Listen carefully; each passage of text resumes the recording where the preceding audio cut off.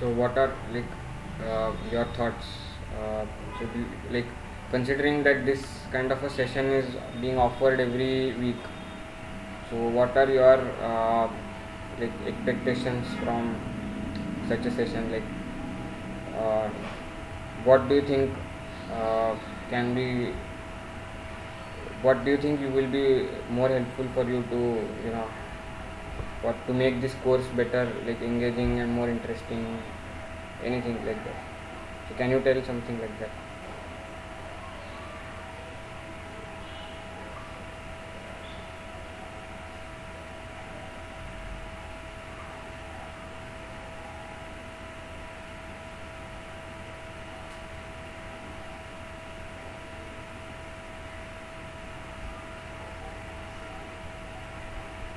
So Shiv Kumar, are you there?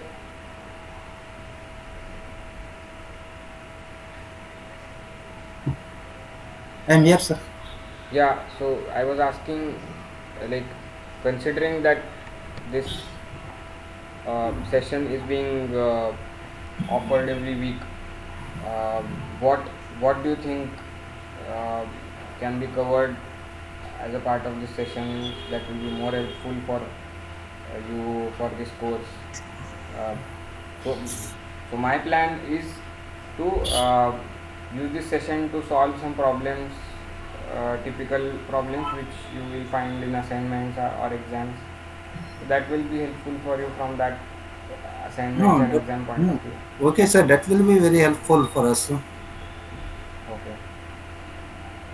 But seeing the strength is less. What about this is the first class, sir? Let me Yeah. So see this what I would. others will be thinking also. Hmm? Sorry. What others will be thinking, we can see it later on.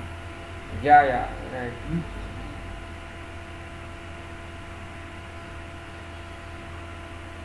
So this session will be recorded and it will be available. So the live session anyway you can always attend that, but you can also later on go through the recording of this session, live session later on, and I'll also share whatever slides that I have made. So yeah, hopefully that will be helpful for you.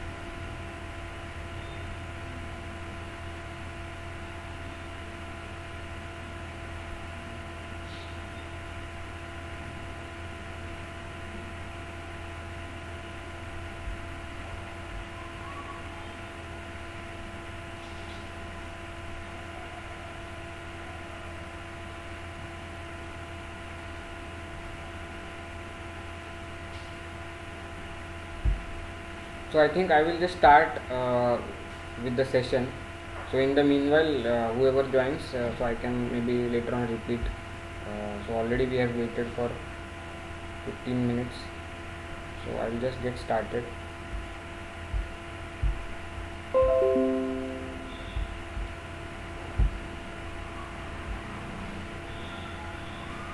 So I will just give you a brief introduction about myself. So my name is Parth Joshi.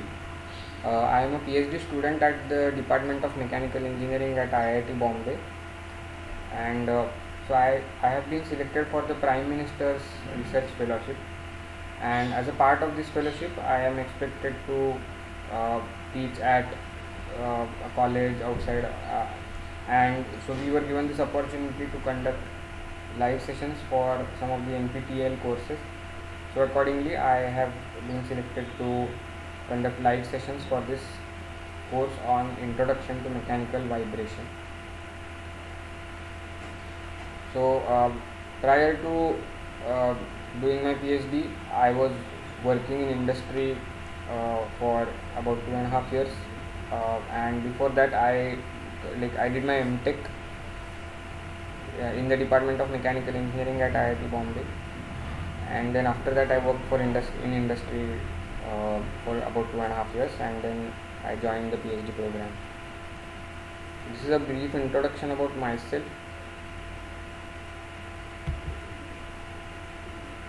So, I'll be basically in these live sessions. I will be conducting them every week, and so the intention of this session, as I told you, is basically to encourage more interaction and make this course more engaging and more interesting. Uh, so, I am planning basically to conduct this session every week, and to conduct these tutorial sessions, which will comprise of basically solving problems, uh, some example problems which are similar to whatever you will find in the assignment, which have to be submitted every week. And I will also try to answer some of the queries that you may have uh, related to lectures or any of the assignments or whatever tutorial sessions that are being conducted. So hopefully this live sessions will be interesting and useful. So in the first week of the course, so you might have already gone through the lecture videos. So the first week of the lectures covers like the topics that have been listed over here. Basically, it starts with the fundamentals of vibrations, uh, where we find in what all cases we find vibrations occurring in nature as well as in engineering context, like, and also there are like the topics related to harmonic vibration, how two harmonic motions are combined, and also the phenomenon of beats. So when we have two harmonic motions which have very similar frequencies close to each other, then we encounter beats. uh, we also have Fourier series and harmonic analysis that has been covered. So how to express any periodic function as a Fourier series. So that is one useful topic.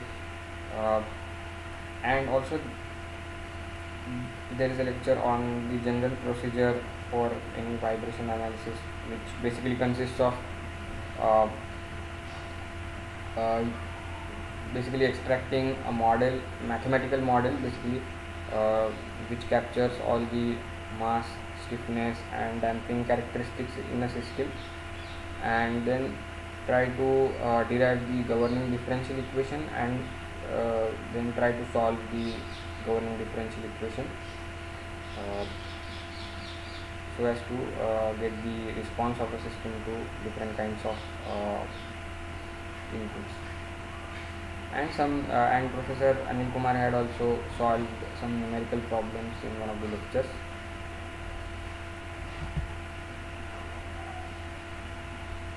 So in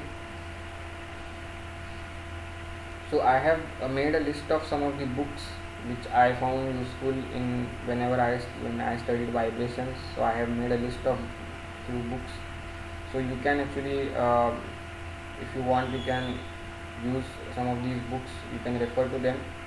Uh, so one is basically Mechanical Vibrations by S.S. Rao. It's a comprehensive collection. Like, it includes a lot of topics, and the theory is explained very well, and also uh, there are a lot of problems and solved examples, so which you can, I think that will be very useful.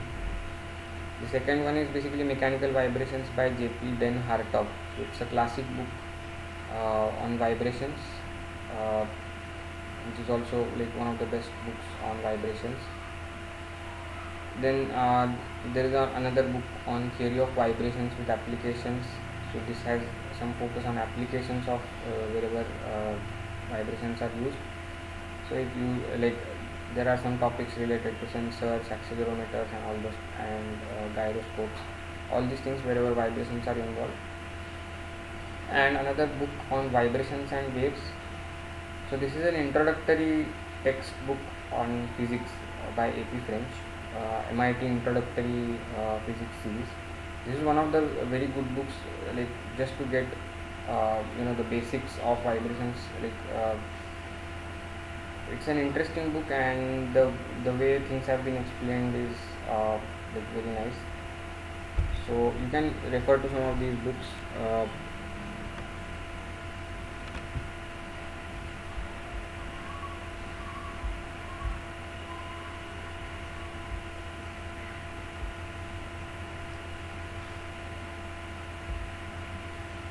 So Shiv Kumar, so I hope you are there.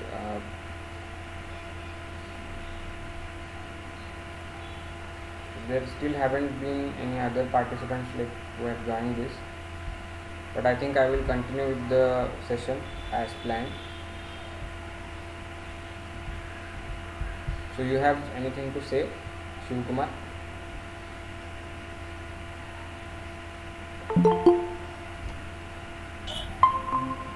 No, sir. Okay. Yeah. So Saurabh has joined. I think Saurabh Chaudhary. Yeah. Hi. Welcome, Saurabh. Uh, so my name is Parth Joshi. Actually, I just gave a brief introduction about myself. Uh, So I am basically a PhD student at IIT Bombay, and I will be conducting these live sessions every week for you. And so as a part of that, this NPTEL initiative, so we have planned these live sessions so that uh, we will find this course more interesting and engaging. So I am basically planning to uh, solve some assignment problems for you, which will be helpful for you for the course, and I'll also try to answer some queries. So if you have any queries related to any of the lecture videos or anything, you can ask them right now or later on. You can also use the discussion forum of this course. So yeah, so I think we can just start with the assignment problems.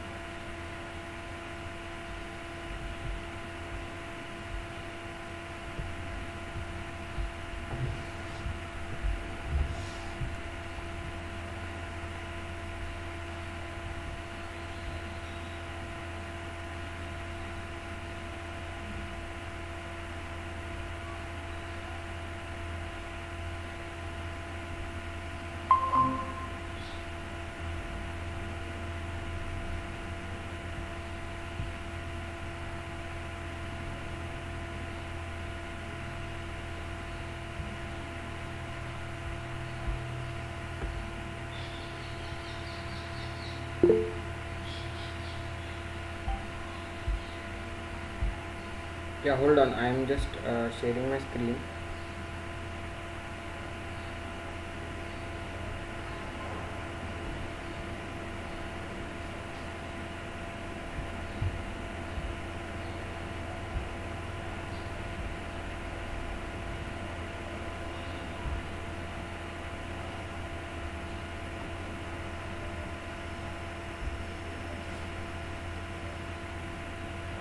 Yeah, so we can just start with the assignment problems.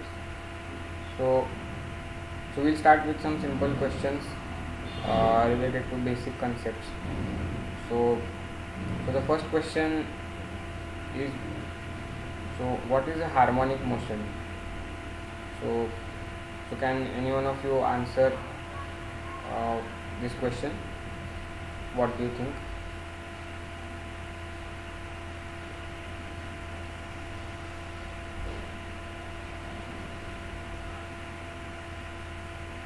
So out of the given options, which one is the correct one. Any answers? So I encourage all of you to participate in this live session. Yeah, so Saurabh is saying B. Yeah, so you are right. So harmonic motion is basically what a periodic motion. So it consists of multiple components of it can be expressed as a sum of some sinusoidal uh, frequencies. So which is basically a periodic function. So the correct answer is B, periodic motion.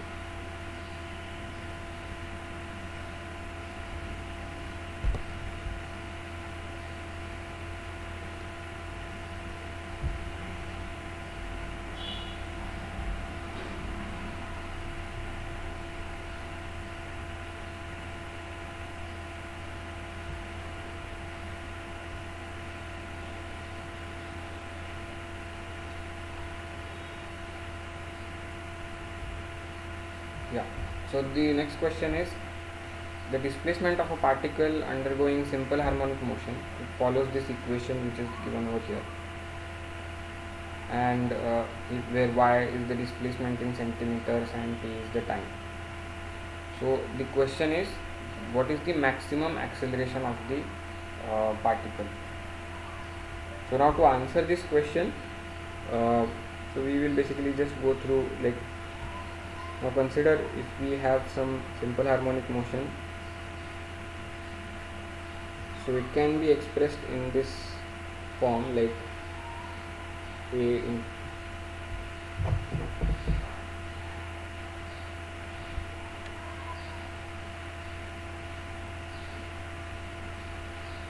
so here a is basically the amplitude of the oscillations, and omega is the natural frequency of the simple harmonic motion, and phi is basically the phase difference. So here if we compare this equation which is given over here, the amplitude A is half, and here omega is pi by E, right, and phi is pi by 4.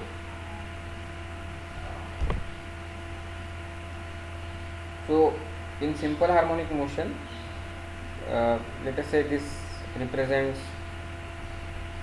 the oscillation of a simple spring mass system, and let us say this is the mean position of the oscillation,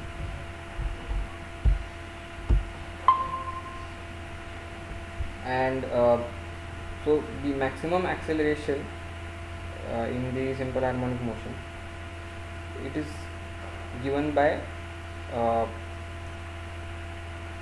acceleration A max is, so anyone knows what is the expression for the maximum acceleration?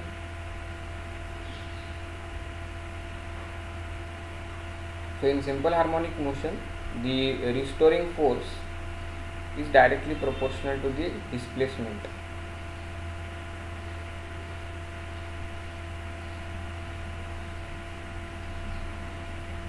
So any answers on that? Like anyone knows what is the expression for the maximum acceleration?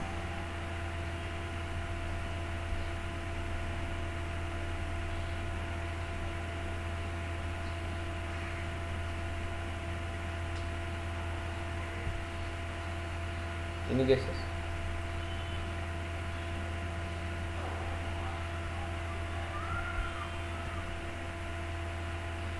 So the maximum acceleration is given by minus a into omega square.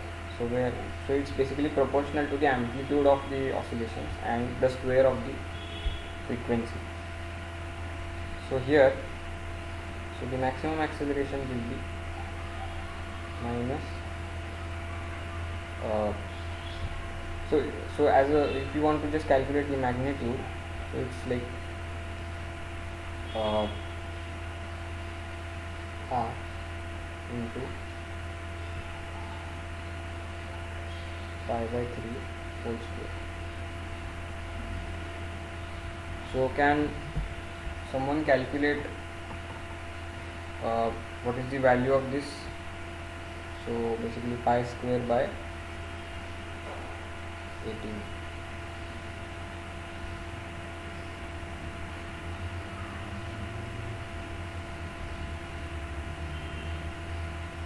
So can you calculate this value and tell me, so you can just post on the chat what is the value of this expression.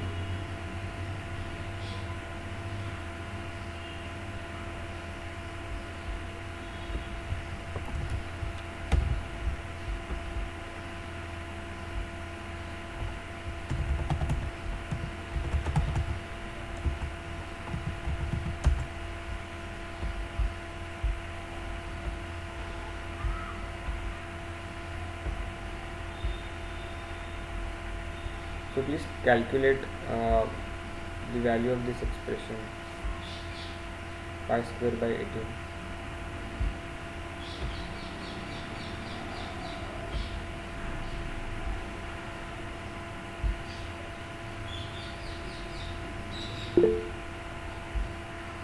Right, so Saurabh, you're right.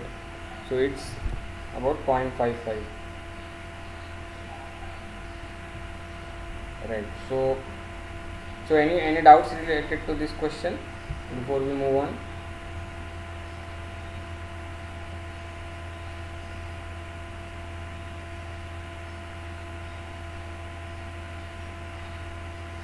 Okay. So yeah. So the next question is,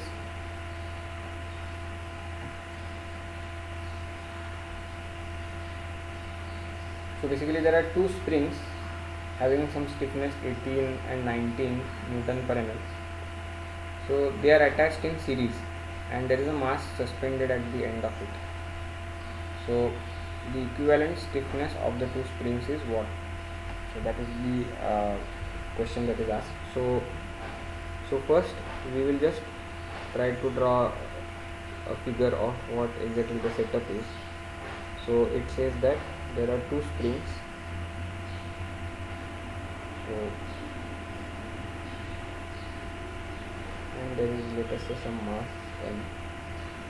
So then let us say there is some spring of stiffness k1 and k2. So now how will we calculate the equivalent stiffness? So for that we have to draw the free body diagram of this mass. So we will basically represent what are the forces acting on this. So vertically, let us say there is a spring force Fs acting on here on this mass and its weight, some weight W, and so if we also draw the free body diagrams of the springs, so let us say, so this will also transmit the same spring force.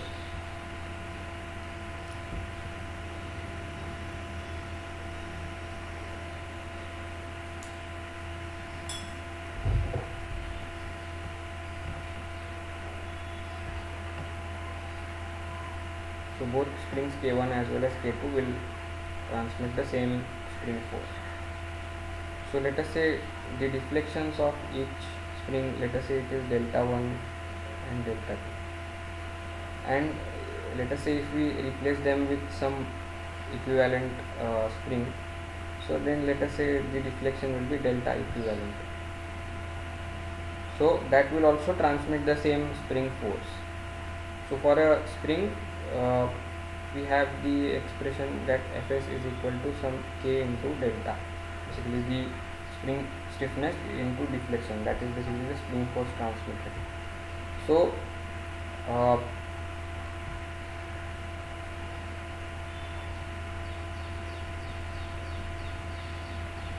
the deflection of the equivalent spring will be same as delta 1 plus delta 2, right? So which is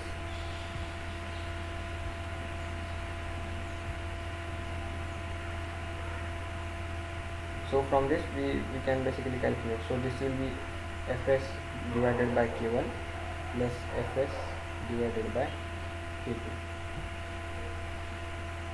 So so this delta equivalent is also given by, because it transmits the same force, so it is fs divided by k equivalent. So now we have this expression for k equivalent. So the fs force will get cancelled. So we will get the expression for k equivalent.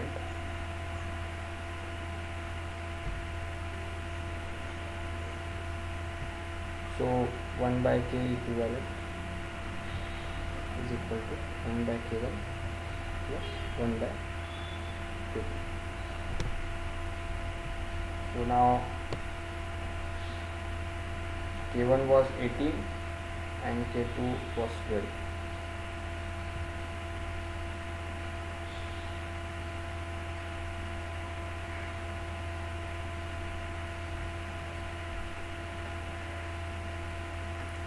So now so can you calculate and share what is the answer to this? So what is k equivalent? So it's basically k1 k2. 7 Yeah. 7.2 Newton per meter. Okay. What about the others? Are you getting the same answer?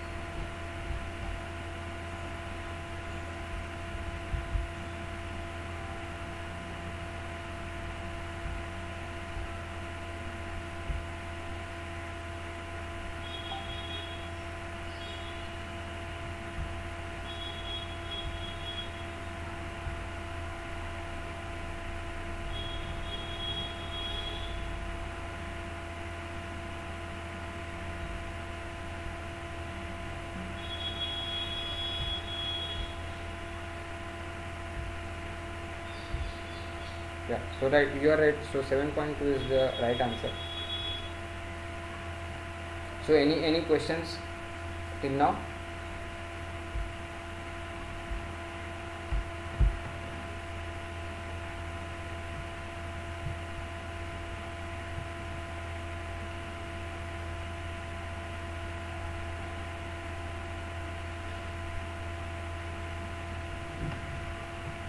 So we will move on to the next question.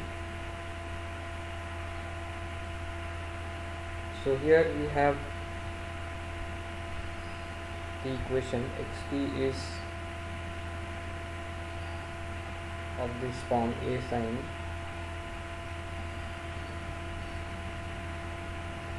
omega t plus phi. So we can represent the harmonic motion of this form. So here if we compare, we will get that the amplitude is 12, omega is 25, and the phase difference is minus pi by 4. Now the question is, what is the time period for this motion? So can someone tell me what is the expression for time period in terms of the frequency, angular frequency omega?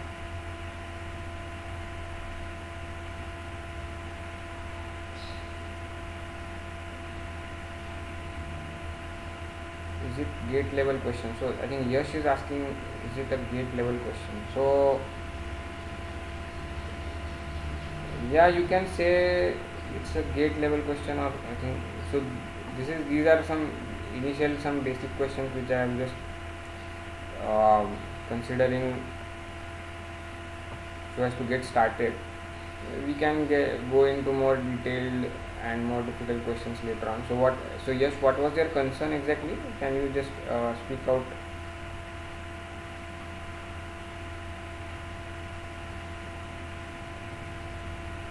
Yes.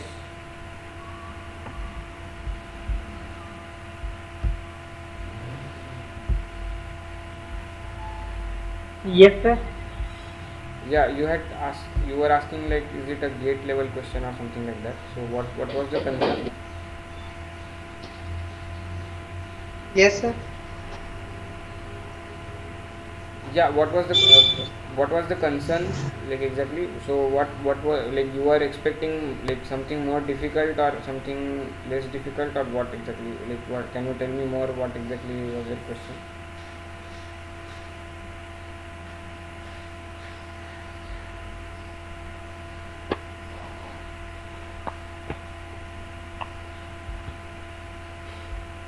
Yes, can you hear me? S- Sir, I just sir asking sir, we can try sir these type of questions for GATE examination. Yeah, right. You can, yeah. Okay, sir. Yeah, thanks. Sure. So the expression for the time period is 2 pi upon omega. So that will be 2 pi upon 25.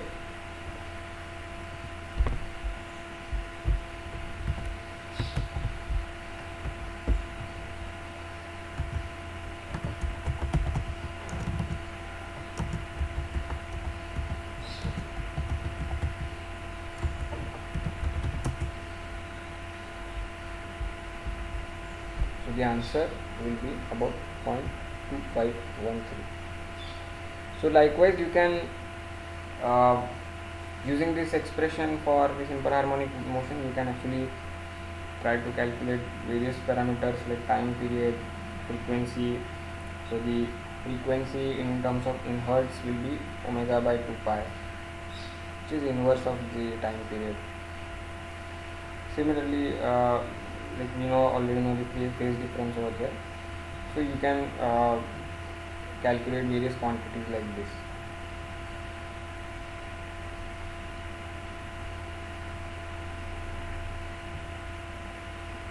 So moving on to our next question.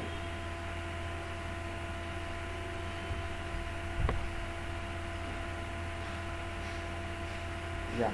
So let us say if we have some Fourier series for a function f of x, so which is given over here, the expression is given over here, and let us say this function f of x is either an odd function or an even function. So odd function meaning, so if f of minus x is equal to f of x, then it is an even function, and if f of x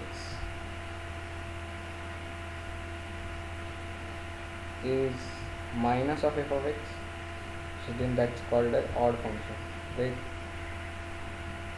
So now and for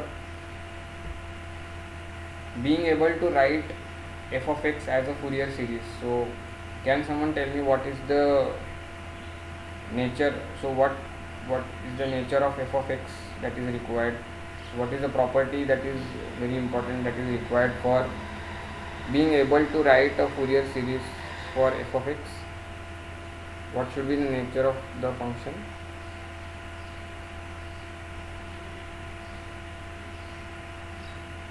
Any idea?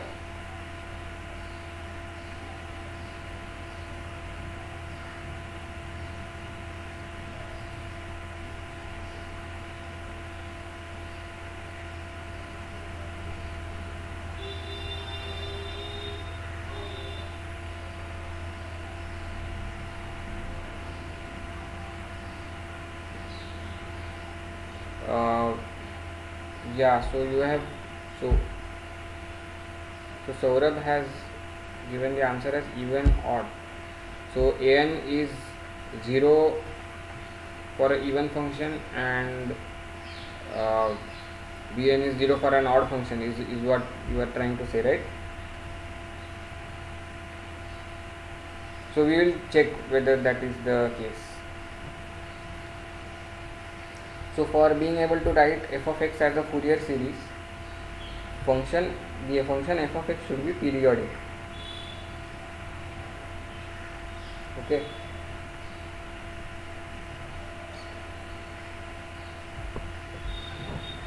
And another uh, important characteristic,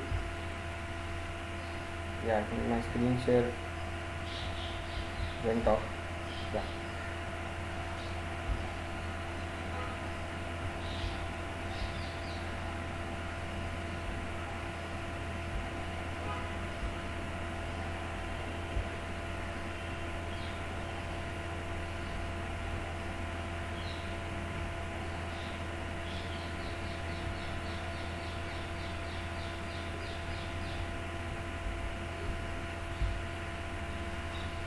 Yeah. So now, so how do we calculate the values of an and bn? So for that, we basically use the orthogonality of the cos and sine functions. Basically, so the orthogonality function says that, so if let us say if we integrate cos n pi x by l into cos m pi x by l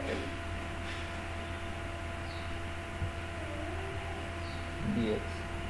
So this integral will be 0 if m is not equal to n, and it will be non-zero, and it will be not equal to 0 when m is equal to n. So and similarly we can write the same condition for, like, if we multiply two sine functions. So using that, so if we multiply yeah, so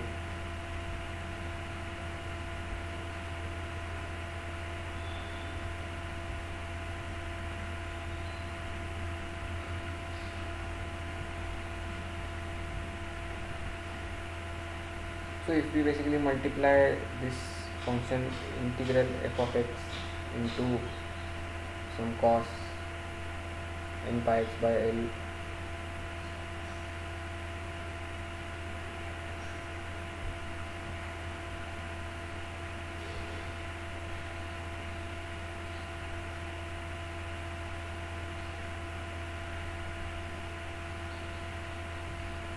dx and integrate it from minus L to L, so then we will be basically uh,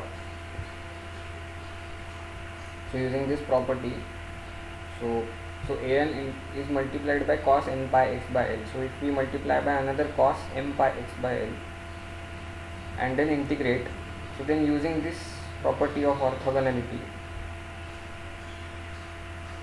we will basically get all the other terms as 0, and we will only get the term corresponding to cos n pi x by l, so where m is equal to n. So then, so using that we will get the expression for an, and similarly for bn we multiply by sin n pi x by l, and then we get these expressions. So now if f of x is an even function, so then cos n pi x by l is a even function, and sin n pi x by l is a odd function. So now if f of x is even, so if f of x is even, then multiplication of two even functions will be again even. So this function considering fx and cos n pi x by l, that will also be even. And so then we will get an is non-zero when f of x is even. On the other hand, if we uh, consider like when f of x is even, so a multiplication of an even function and an odd function, that will be again odd function.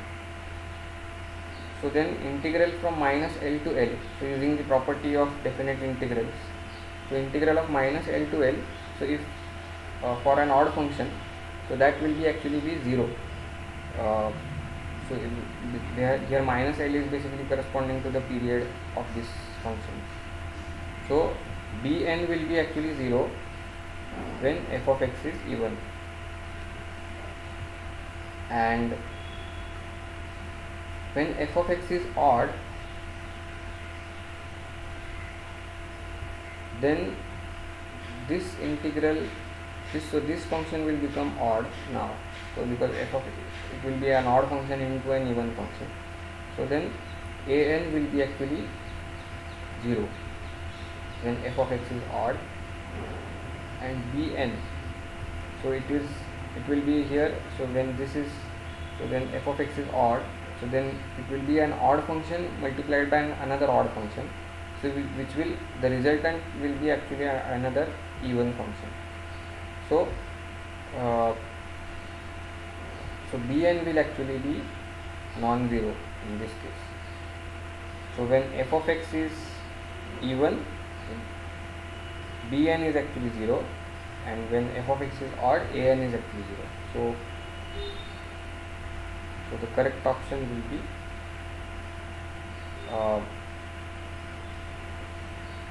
so an is 0 for odd function and bn will be 0 for an even function. So the correct option is B. Okay. So any questions, any doubts related to this?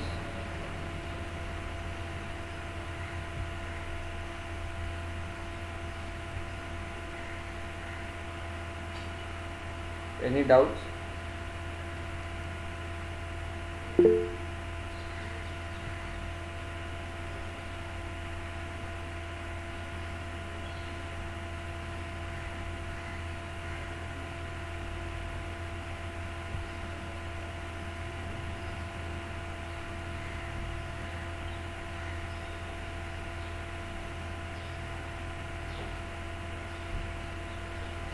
Yeah.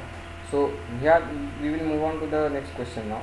So it's basically a body describes two motions given over here, x1 and x2, and the question is that what are the maximum and minimum amplitude of the combined motion. So the combined motion will be basically x1 plus x2, and it also asks like what is the frequency of beats.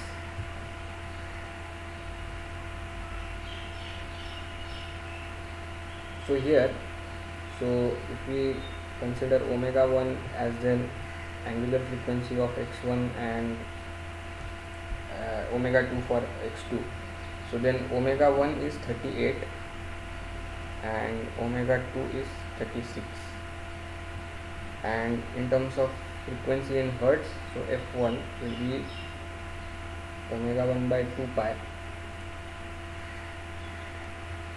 so 38 by 2 pi, and f2 will be 36 by 2 pi.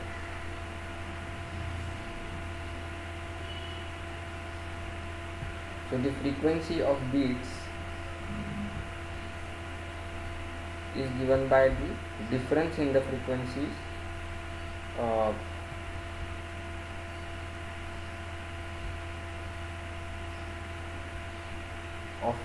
so basically it's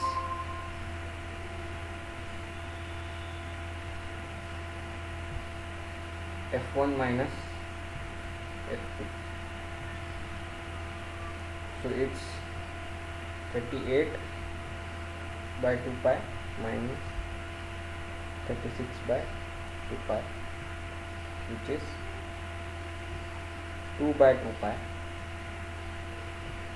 or 1 by pi. So the frequency is of beats is 1 by pi. So now the next question is, what are the maximum and minimum amplitudes of the combined motion? So now here the amplitudes of, let us say, A1 is 5 and A2 is 3. So now when we try to combine x1 and x2, it's not a very simple expression that we will end up with, but so the maximum amplitude will be like the amplitude of the combined motion will depend basically on the phase difference of the in both the motions. So somewhere both the motions x1 and x2 will be in phase, and somewhere it will be out of phase.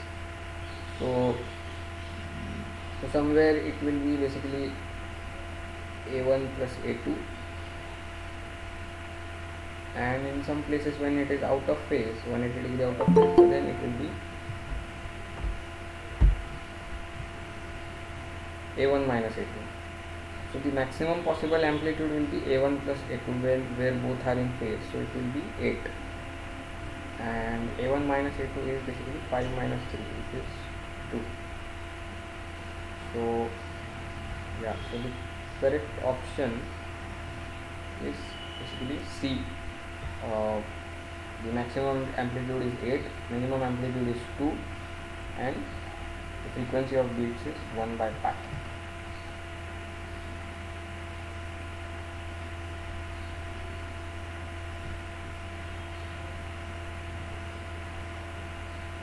So any questions related to this this?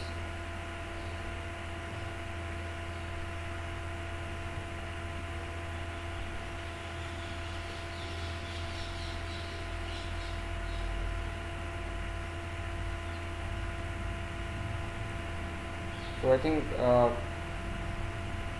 someone has joined late for them. So basically I'll just repeat about my introduction. So my name is Parth Joshi, and so I am basically a PhD student at IIT Bombay, and I have basically I will be taking live sessions for this course every week, and which will be like tutorial sessions. I'll try to solve some of the assignment problems, and I'll also try to answer some of any of your queries if you have.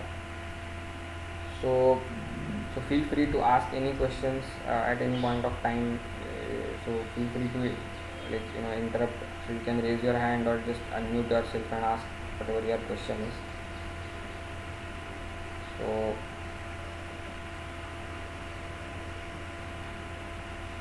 we can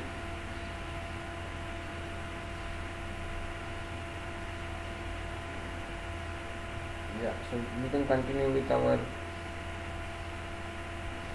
questions. So we have this question over here. So we have some springs in series and parallel. So we have to find out the equivalent stiffness of the system. So there are some springs like these two. These two springs are in parallel. These two are also in parallel,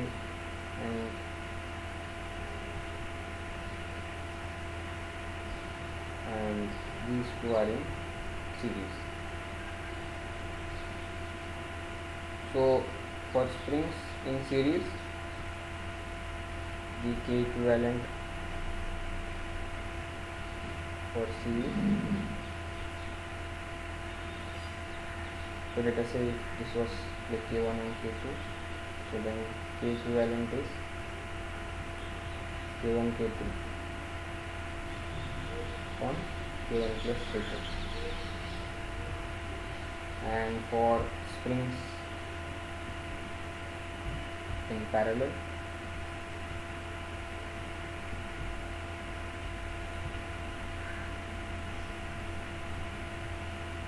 so it will be k1 plus k2.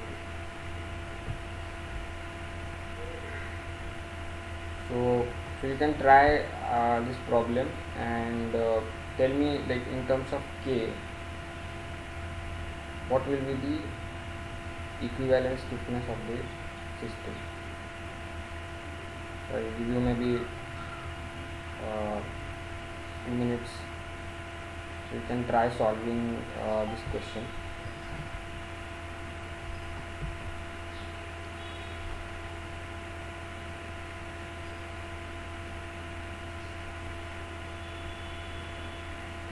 So if any one of you have completed, so you can just post your answer in the chat.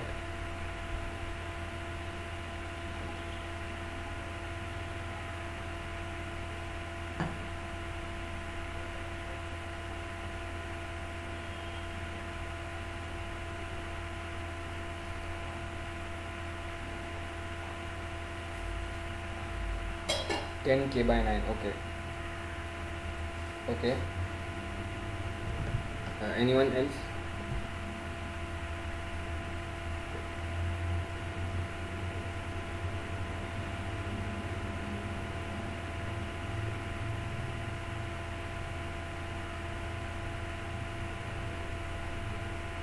So this first branch, so we can replace it with its equivalent, which is 2k, and the lower one in series, so it will become k by 2, and we have another equivalent spring in series, which will be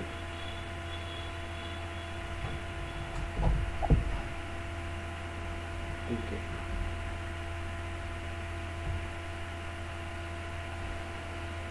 So now again these two springs are in parallel, so it will be 2k plus k by 2, which will be 5k by 2.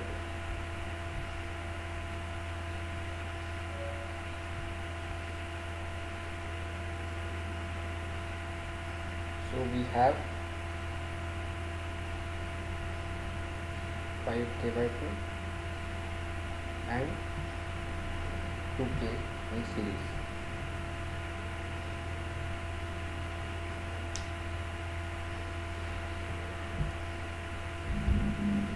Right.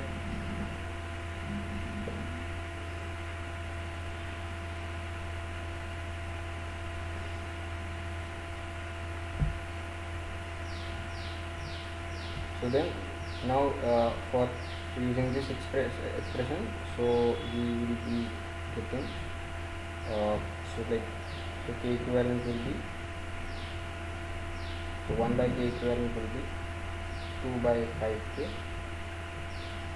plus 1 by 2k. So it will be 4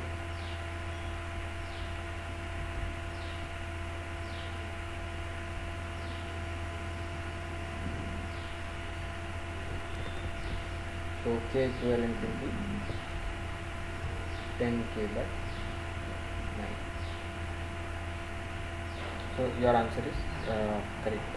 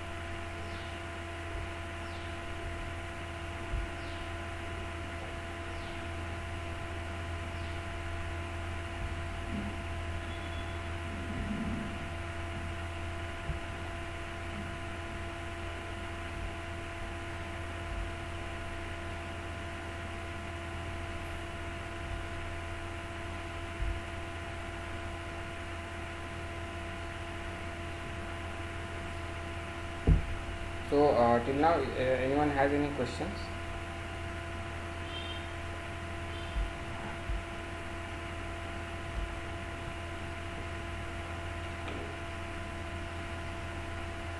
So okay, so we will continue with the solution of these problems. So the next problem is, so there are three harmonic motions that are given here. So x1, x2 and x3. So all of them have the same amplitude and the same angular frequency.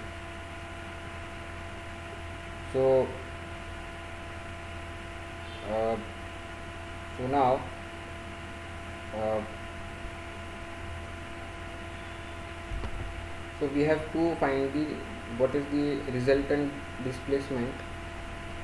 So we basically have to find out what is the value of x1 plus x2 plus x3.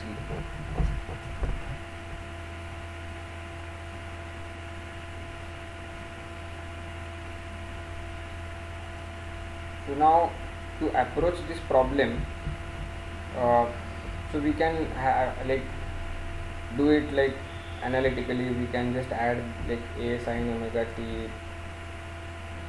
So it will be like, since the amplitude of all the sines is same, so we can just add the sines together.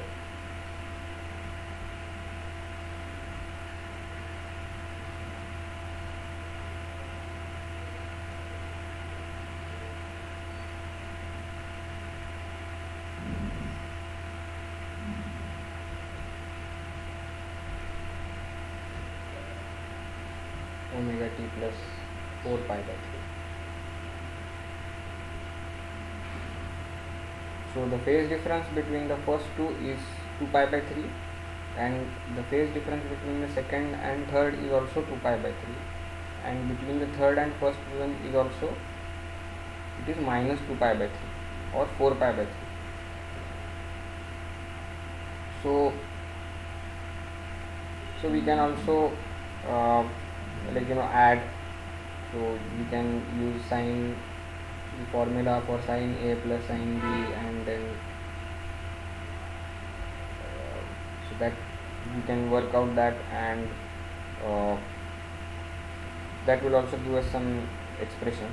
But now there is another way which will be like, without actually doing any calculations, we can just visualize how these motions will look like graphically, and we can solve this problem like that. So any idea how we can do that?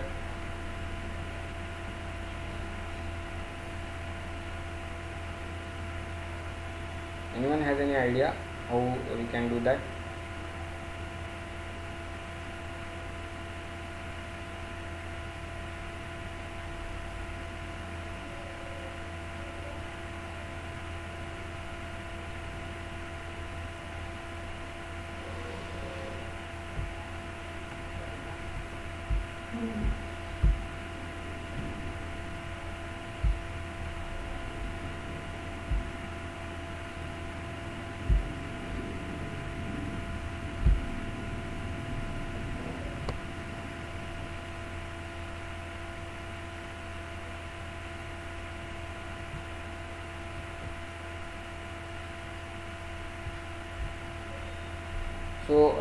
So for this we actually have to note that uh, any harmonic motion can be represented as a projection of any circular motion.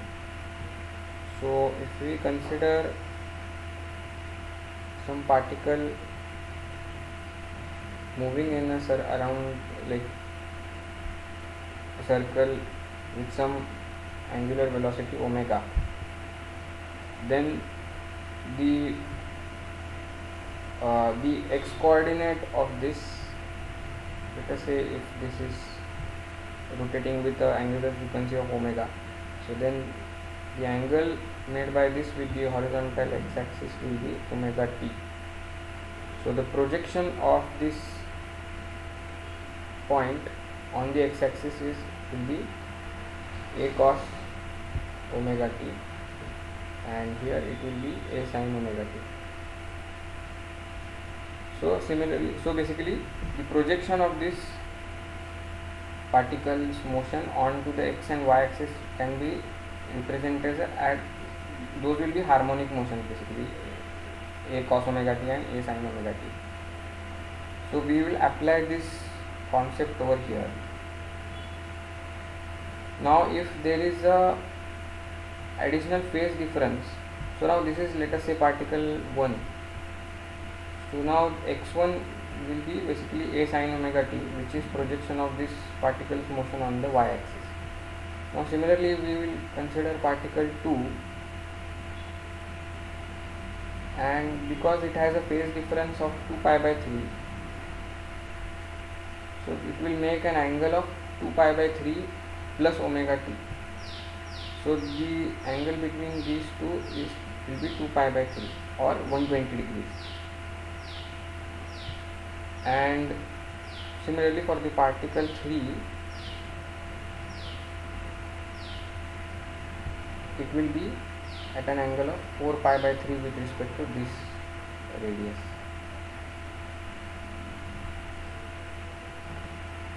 So if I just redraw this figure again,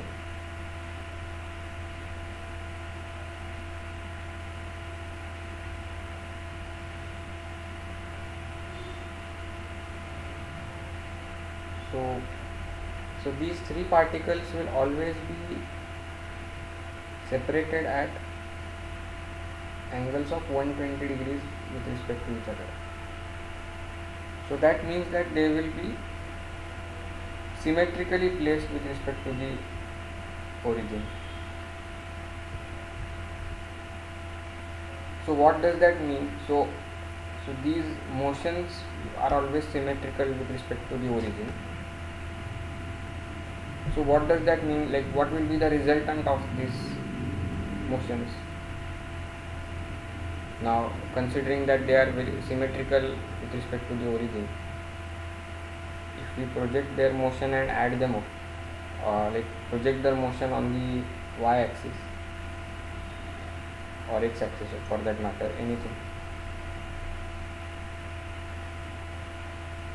what will be the resultant motion?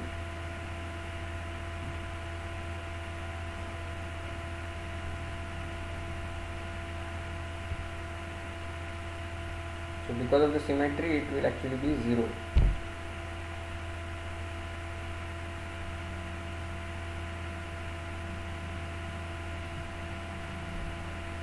So is that okay? So everyone agrees?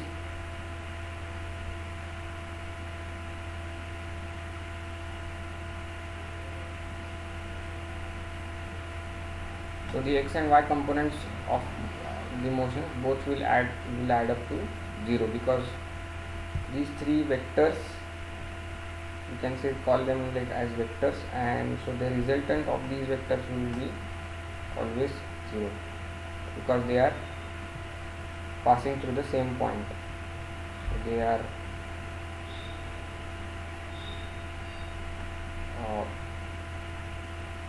always passing through the same point, like they are passing through the origin. So, and they are of equal magnitude and symmetrical, so the resultant will be 0.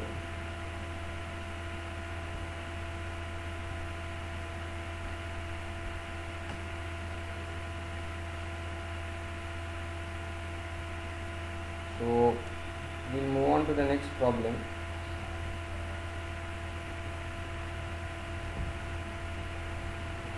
So the next problem says that there is a cantilever beam which is made up of an alloy with Young's modulus of elasticity, which is given over here. Let us call it as E. So let us construct a cantilever beam. So let us say it as a Young's modulus of E, and it is given that it is loaded transversely at its free end. So this is the free end, and let us we call a force F, which is added at the tip. So the length of the beam is given, let us call it as L, and it is given that it has an annular cross section with inner and outer diameters were given. So annular means it has a hole. So let us say it has some diameters d1, d2.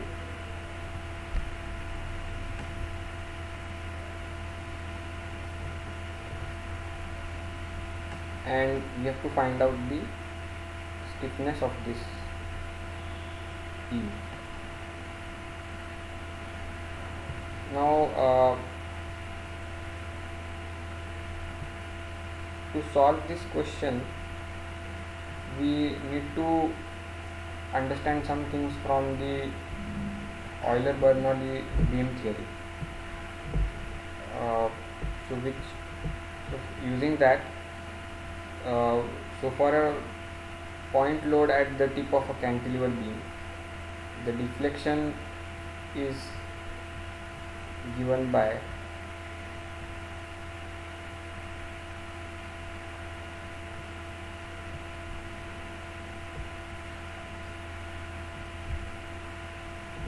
right.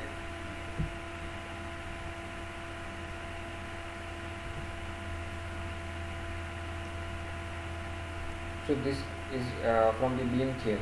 Now how will we define stiffness? Stiffness, let us say K, will be force per unit deflection. So that will be 3EI by LQ. So here I is the moment of inertia of the cross section.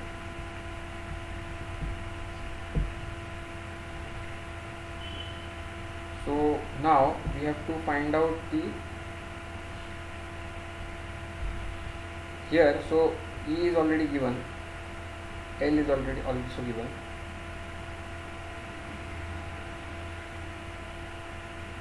and we also know the dimensions. So d1 and d2 are given. So now we have to basically calculate I, or the moment of inertia of the cross section.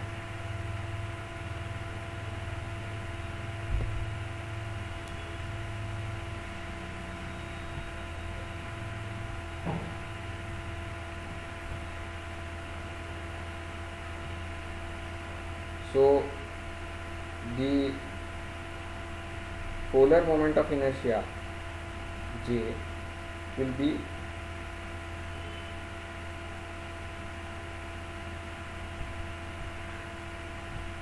for a sorry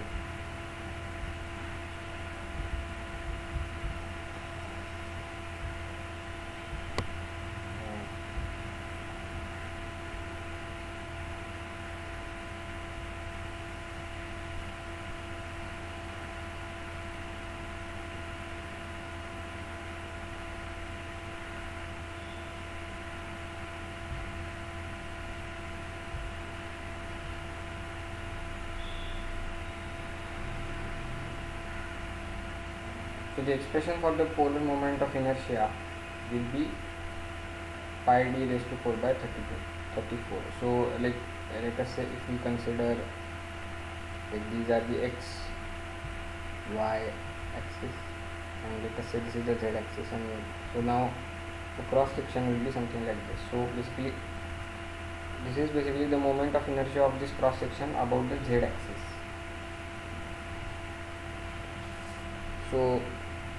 So now we also need to find out what is the moment of inertia of this cross section, either about the x axis or y axis.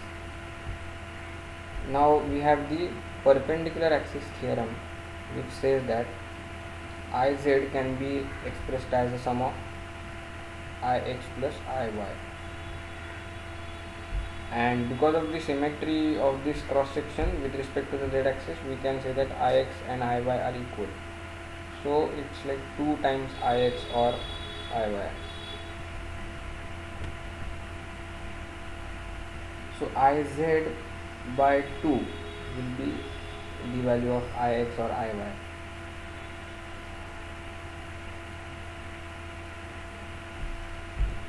Or J, we call it as J. So So basically ix, so whatever the I that is required for this problem, so that will be pi d raised to power 4 by 64 for, so this is for a solid cross section. So now because it's a annular cross section,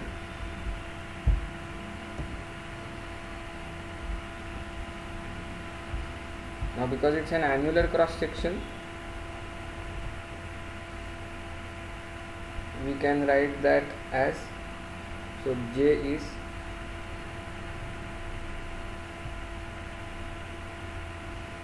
let us say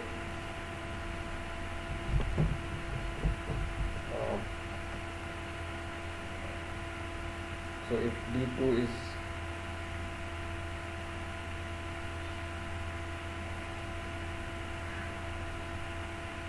the outer diameter and d1 let us say is the inner diameter,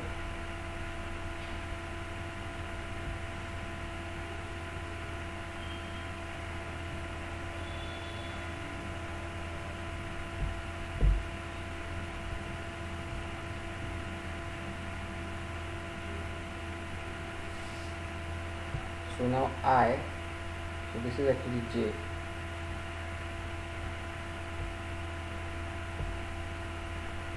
so I will be j by 2, or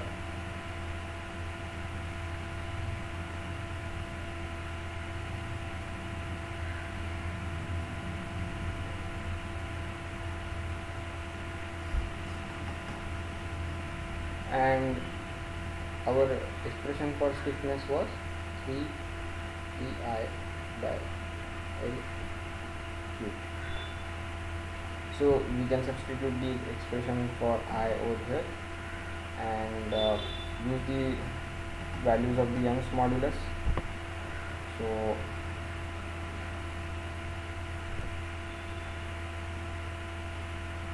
Young's modulus is 72 into 10 to the power 9.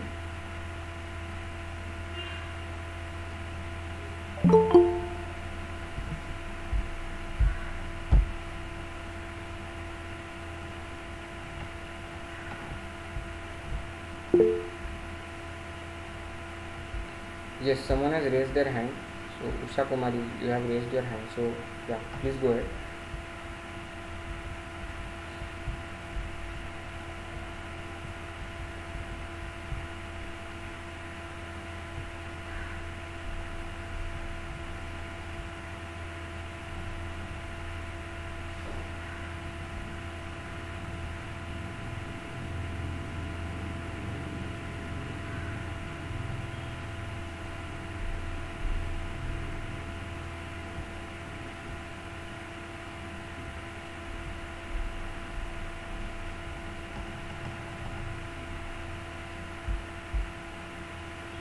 So Usha Kumari, you have raised your hand. So what was the question that you have?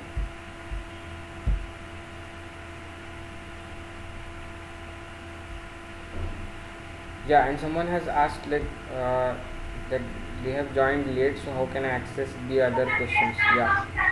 Sorry sir गलती से हो गया. Sorry. Yeah. Yeah. Please. What were you saying? गलती से हो गया sir. Okay. Okay. Yeah, and Mr. Om Prakash Singh. So you have asked that. Because you have joined late, how can you access the other questions? Yeah.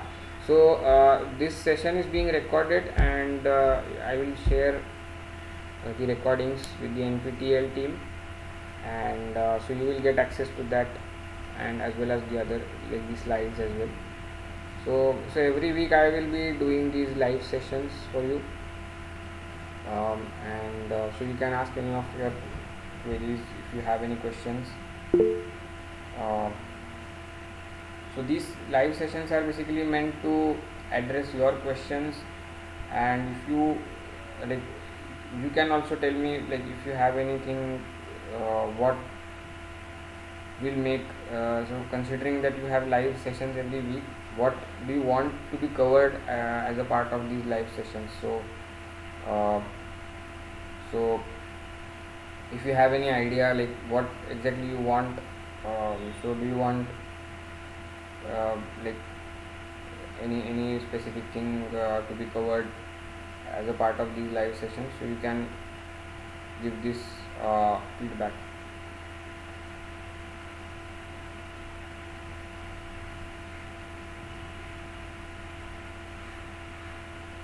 Yeah, so your question is how can we differentiate between periodic motion and harmonic motion. So yeah, that's a good question. So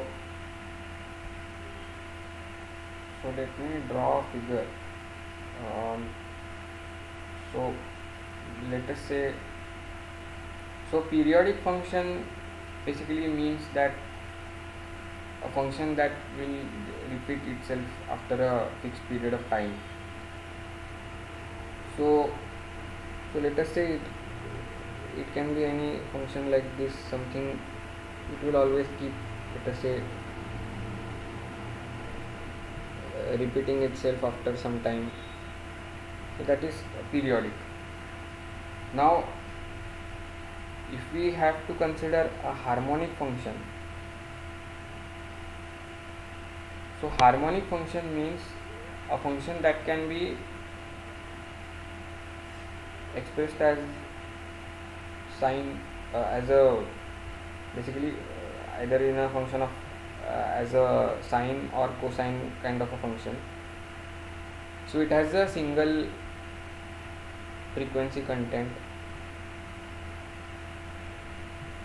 and it can consist of series of sine and cosine functions, like, and basically sine omega t and its harmonics, basically multiples of that frequency. So sine omega t plus sine 2 omega t or cos 2 omega t, something like that.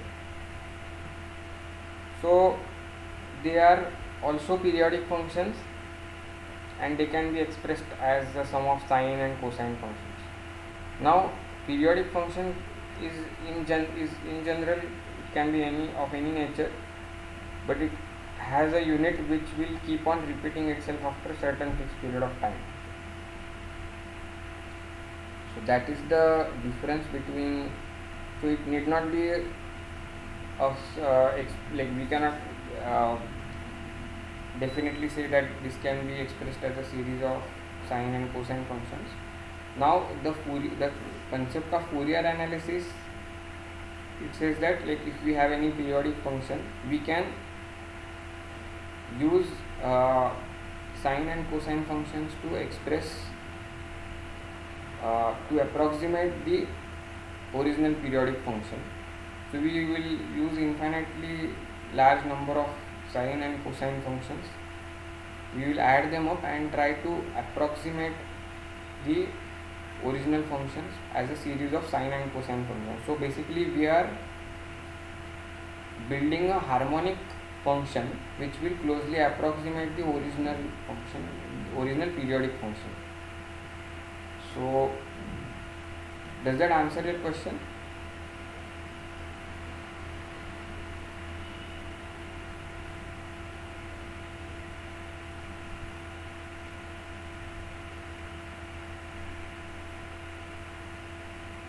So anyone has any other questions?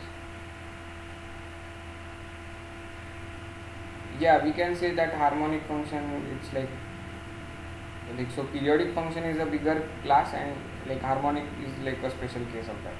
So you are right.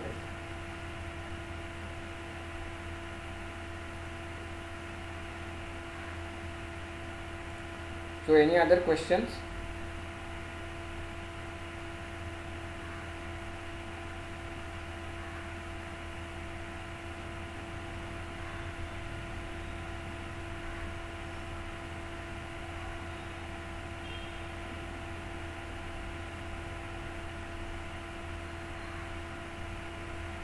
So if there are no further questions, so we can end today's session.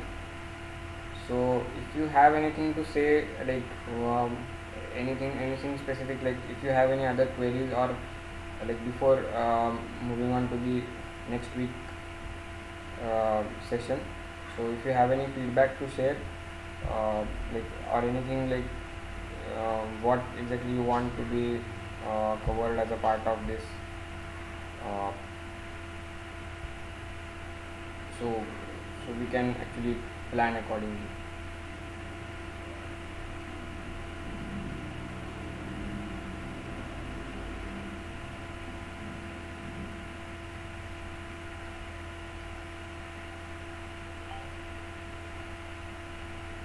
So anyone has anything to say?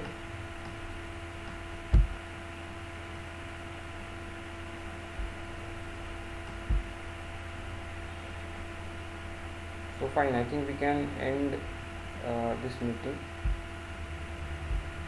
So thank you. Yeah. So Om Prakash Singh, you have raised your hand.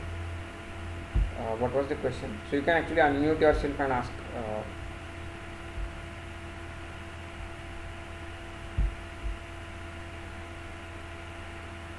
So Mr. Om Prakash.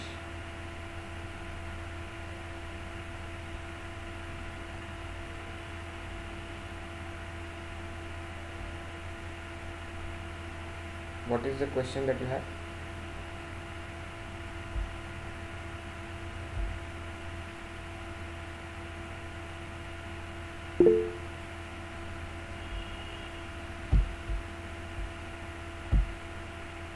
Okay, so you are unable to unmute. Uh,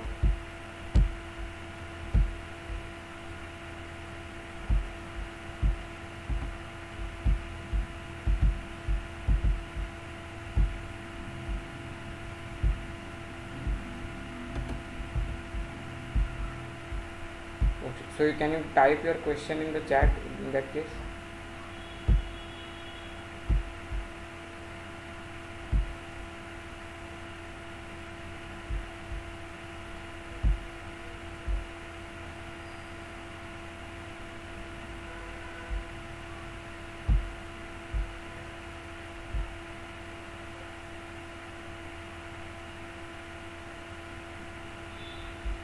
So your question is what we are learning here can we apply it in practical life? Yes, definitely. Yes, definitely. So we will actually discuss more practical examples later on. Like we will also see some we will try to see some demos or anything like that. So, but definitely all the things that we study in like related to vibrations, we can always apply them to practical problems. So, so the first step, yeah. So you are a working professional and engaged in machine maintenance. Okay, fine. Okay. Yeah. So Mr. Om Prakash, so to answer your question, so for any system to apply any of the um, like to study the vibration analysis, like basically to do any analysis on this any system. So yeah, so machine vibration is a very critical aspect. So right. So to study any system, so we have to first build a mathematical model of that, and then try to see what is the response of that system to different inputs. So for that we have to use our engineering judgment many times. To what level, basically what is the mathematical model that we will use, that will depend on the what exactly to the level of detail that we want to go in. So that will decide what is the kind of model that we will use. So uh, so considering like vibration measurement itself, so we will place, let us say, some sensors. We will mount sensors at different places, let us say in machines or anything like that, and we will uh, measure the response of the system at we will measure, let us say, displacement or acceleration or like quantities like that. Um so using different sensors, and we will try to make some sense out of that. We will try to predict, let us say, if we mount some sensors on the let us say if we have a motorcycle or anything like that, so we, let us say if we mount sensors on fuel tank or the gearbox near the engine, on the handle or things different places, and we measure what is like the let us say the accelerations that is experienced at different places. So based on that we try to see the nature of vibration that is experienced at different points will be different. So the cause of vibrations will be different, so it can be road bumps or even, so there will be frequencies corresponding to the speed of rotation of the engine, related to the number of teeth that we have in the gearbox, the frequency of at which different gears are engaged, so things like that. So in machines we have lot of moving parts, so some parts will be mating with each other at a certain time interval, so there are frequencies associated with that. So yeah, all these things are very relevant uh, in practical life. So yeah.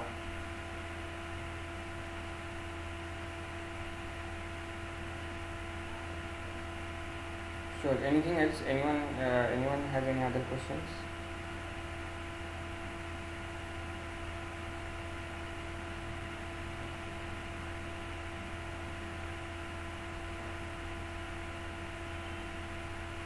So if not, we can end today's session over here, and so we will meet in the next week, and I hope we will have more participants in the next week, and I will encourage all of you to please participate actively in these live sessions and make the most of it.